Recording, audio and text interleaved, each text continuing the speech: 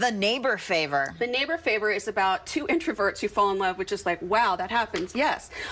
Because she writes to him, he's her favorite author, but he goes under a pen name. So they have this really meet cute back and forth. And then several months later, they end up being neighbors.